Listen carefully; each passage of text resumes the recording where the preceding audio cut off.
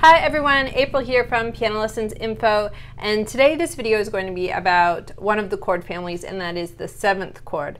So the 7th chord is one of the first 4-note chords that people learn.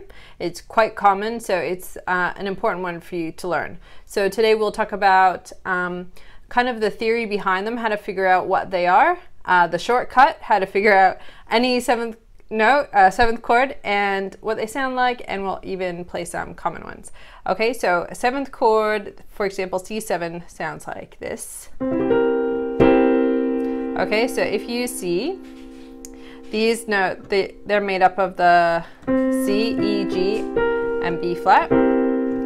So that's a C7 chord. A 7 chord is written, you know it's a 7 chord if it has the letter name and a 7, just a 7, no M, no big M, nothing, only a 7. So C7, it could have a sharp or a flat, like B flat 7. It could have a sharp, like, let's think of an easy one, F sharp 7, that's not an easy one, but that's one. Okay, so that's another one there. So an easy way to figure out any 7th chord, if you know the major chord, for example C, if you've never learned this pattern before, there's an easy way to work out any major chord as well. So we play our first note, we skip 3, play the next one, skip 2. So that's the skip 3, skip 2 pattern. Now to play the 7th chord, so here's your shortcut, we just skip 2 more and play the next one. Okay, so C7, if you know the C chord, C major, skip 2, play the next one. Okay, a G7 chord, if we play the G chord, G, B, D, skip 2, and that's your G7 chord. So you should play 7 chords in the beginning with your 1st, 2nd, 4th, and 5th fingers. Okay, you can invert these. You can move your F to the bottom to make it easier. Stick it in the middle. So you don't have to play a 7 chord in its root position, which is having the note that it's named after at the bottom. Okay, so G7. So how a 7 chord is made in terms of theory. So if you're not that familiar with chord theory, that's okay, we'll do some of it now. So chords come from scales. So if we look at the C major scale, we've got the notes C, D, E, F, G, A, B, C.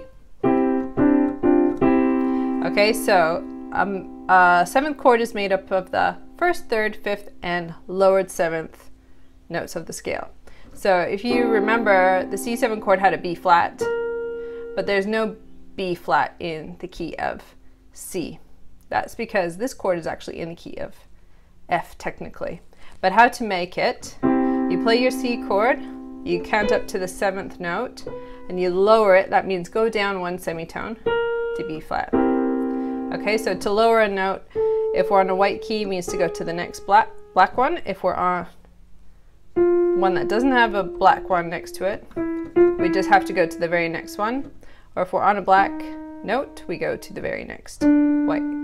So we're going left, basically. The very next note to the left, that's to lower. So let's think about the chord in the key of G. So we have a G7 chord like this. So how we made this one is we thought about the scale. Now G's got an F sharp in its key signature.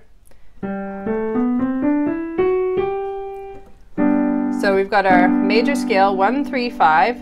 We need to go to the 7th note of the scale, and then we need to lower it. So that's the theory, that's how a G7 chord is technically made. So the G7 chord is in the key of C, that's why it has no sharps, no flats. Okay, so that's just a little extra information for those who know a bit about this and want a bit more. Okay, so this is basically how they sound. They've got that second interval in them. That's a G7 chord. That's a C7 chord. That's an F7 chord. So a lot of people prefer other types of sevens over these. Some people love these ones. They've been around a long time and they'll continue to be. So that's how that's basically a 7th chord in a nutshell.